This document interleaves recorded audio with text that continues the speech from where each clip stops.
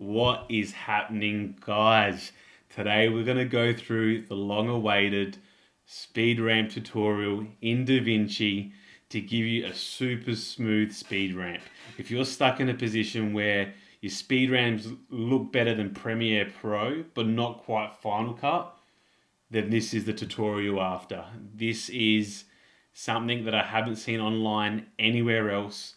I've looked through YouTube, I've looked through Google, because once upon a time I was sitting in your seat trying to work out how these guys were doing it. And finally I worked it out, and today I'm sharing that knowledge with you. Now I'm sure this is going to end up on every DaVinci creator's YouTube page within the next few weeks, but you heard it here first. So let's just get into it. As I said, so we've got two clips on the screens. The first one is zooming out. So having a look at it, I'll go through that again. So I've just got a song in there just so you can see how it looks when you get it to run on the beat. So super smooth. Alright, so that's your first example. We'll have a look at another example. Cool.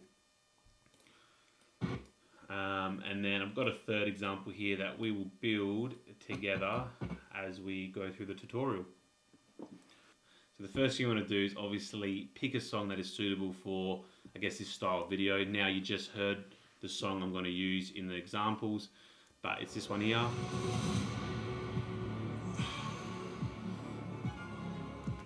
So this is perfect, bit of hype, it builds over time and there's big drops. So next thing you want to do is, I guess, find the clips you want to use. Now the first clip I want to use is this one here, and I've gone through and selected the area that is usable. So this one here pushes straight through the door and out. So I'll drag that in there. And the next clip I want to use is the hallway. So same thing, nice straight lines, pulling back. And it's probably usable to about there. Cool. And we'll drop that in as well. Awesome. Now the next thing you want to do is you want to find the part of the music or the beat that you want this speed ramp to start on and finish on. So for me, probably about there. And you want to place a marker. Make sure you place the marker on the timeline and not the clip. You do that by unselecting any clips and hitting marker. Or, yeah. Right there on that is exactly where we want this speed ramp to transition. Hitting the marker again. So now we've got our in and our out point. Cool. Now the next thing we want to do is basically stabilize the clip we want to use. Now you can use any sort of stabilization method you like. I'm just going to use perspective because it's the default, and I'm just going to keep moving with this tutorial. Cool, now that it's stabilized, what we want to do is right click this clip and click new fusion clip. Then we want to go over to fusion. Now this is where the secret sauce gets added. So the first thing you want to do is make sure you apply it to this line, but it's shift and space, and you want to type in time stretcher. It's already typed in for me. Hit add as we did. Oop, just do that now. Now if it hasn't linked up to the media in and media out, just hold it down, hit shift and drag it on. Cool, now once that is on, what you need to do is find your markers. So these are my in and out points right here. At your in point, you want to head over to your right hand side where it says time stretcher, and at the source time you want it to say 0 frames, because this is the start of the clip. This is the first time we're seeing the clip. No frames have played through, so it's at 0. So make sure a keyframe is placed there, which it already has for me, but if it hasn't, hit keyframe, hit enter and place it at 0, 0. Now the next thing you want to do is go to your second marker, and at the moment this second marker represents 57 frames into this short clip. Now that's great, but there's no speed ramp there because that's just playing through at the rate it was recorded at. So what we want to do is we want to replace this 57 with a total amount of frames, because we know that clip we've harvested basically the best segment of the clip, what we can use, and that there is 607 frames, and it says it just there. So then what we want to do is head over to the source time on your right hand side and type in 607, hit enter, and now what you're going to have is a linear speed ramp, I guess you can say. So it goes from 0 to 607 frames in a space of, I guess, 57 frames. Now this here, if you play it through, it's going to look something like this. Not very exciting. So this is where we need to soften that speed ramp and apply some curves and get it starting slow and punching out real quickly.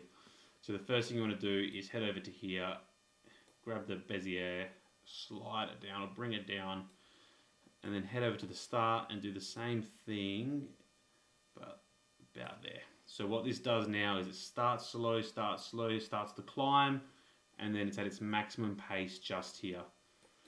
Okay? Cool. Now, a good tip and trick here is the starting Bezier. Make sure it's not completely horizontal, because then the start of your clip will be pretty static for a decent duration of time. So you always want to have it slightly up to keep it on a diagonal. I might just move this marker and then just bring this up a little bit as well.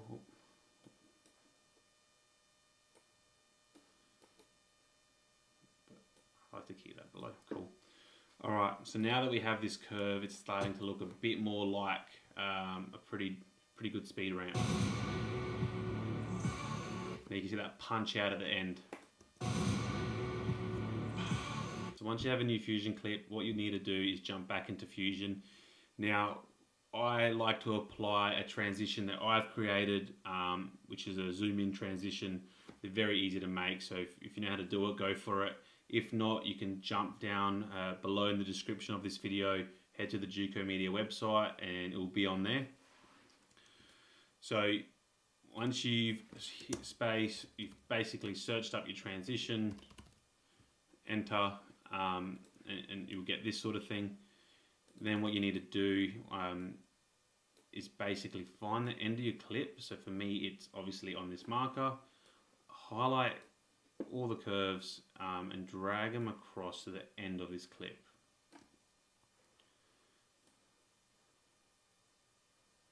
So now what you're going to get is something like this.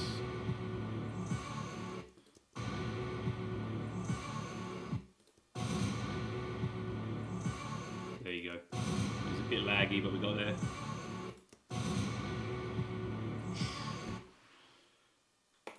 Cool, so that just really sells the transition. So that's your first clip done. So then what you need to do is right click and hit render in place.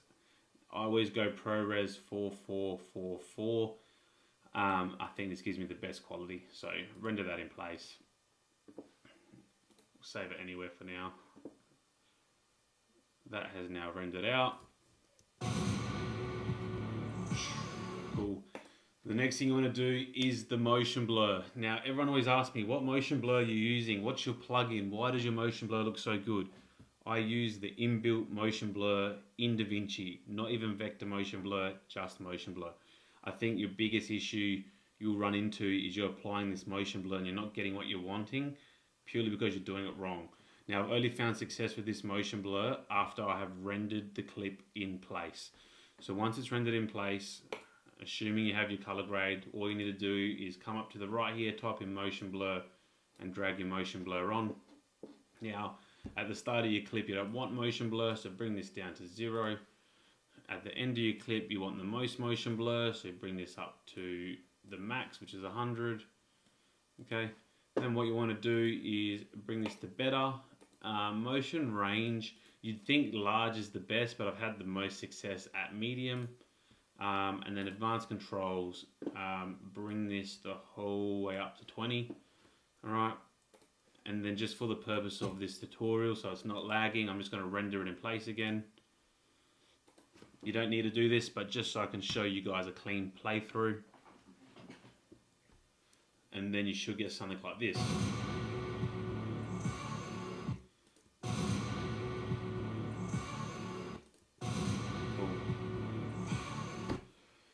Awesome. Next, we are going to do our second clip. Now, our second clip is very similar. So we've obviously selected the part of the clip we want. Now, this is actually heading in the wrong direction. So we're just going to click R, reverse this, stabilize it. And then we're going to create a new Fusion clip.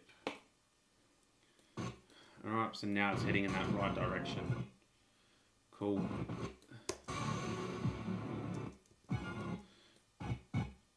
So just like we did with that first clip, what we want to do is place a marker where we want this clip to end. We already know where it's starting because we have a marker in place, but now we want to place a marker where it ends, and I've just put it on the clip. So unselect the clip and hit it again, and now we've got it on the timeline. Once you've done that, you can open this in Fusion. Cool, same process, time stretcher. Okay, and we'll drag this to the start.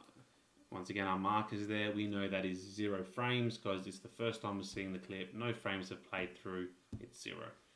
Then what we want to do is head on over to our second marker, which is here. And at the moment it's 50 frames, but we want to take that up for the whole duration of the clip, so it's 305. And now we should have that linear speed ramp.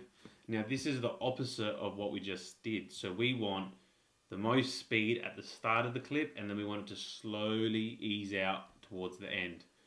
So same thing, but back to front now. So we're going to bring this Bezier up, creating this arch.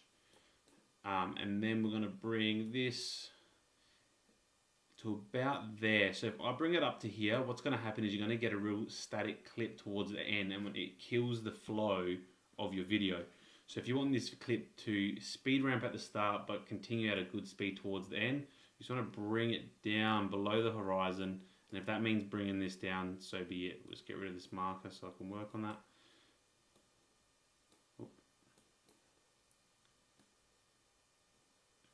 Bring it to about there, and now it should be about there. Cool. Let's bring this marker back so we don't get confused. Alright, now we should have something like this. Bit laggy, but it's already starting to look better. Next thing we want to do, bring this back into about here. We want to create a new Fusion clip. Once we've created a new Fusion clip, now you can see the stabilization is actually stuffing this up. So I'm actually going to go right back to the start and take the stabilization off. And I wonder if I can do it from here. No, so we'll open up in timeline. Take the stabilization off again. Open it up in timeline. Take it off again. Bring it back to the original timeline. Much better. Cool. Next thing we want to do is the same process as before. So once you have your new Fusion clip, what you need to do is hit Shift and Space. Once you hit Shift and Space, you can drag and drop in your zoom in transition. For me, it's Juco Zoom in 2 because it is the second time or the second clip. So this just finishes off the transition from the first clip. So drag it on, and that will sort of automatically drop in at the start of the clip. So if I drag to that first marker, yep, so that transition starts there and it runs for about 8 frames. Just there. And now we should, I'll render this in place so we get a smooth playback.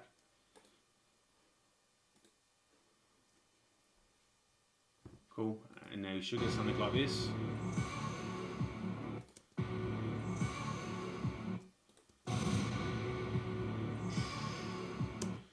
Same goes, now that it's rendered in place, we can now apply that motion blur. Same thing, so this is where you want your most motion blur, so you're going to drag this up to 100.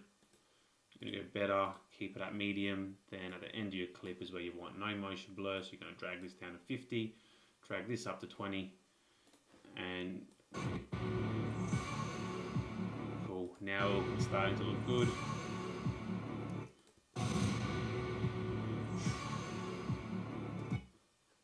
Awesome, and that is how you do the speed ramp transition as a zoom in. I hope you guys have benefited from that, and let me know if you have any questions.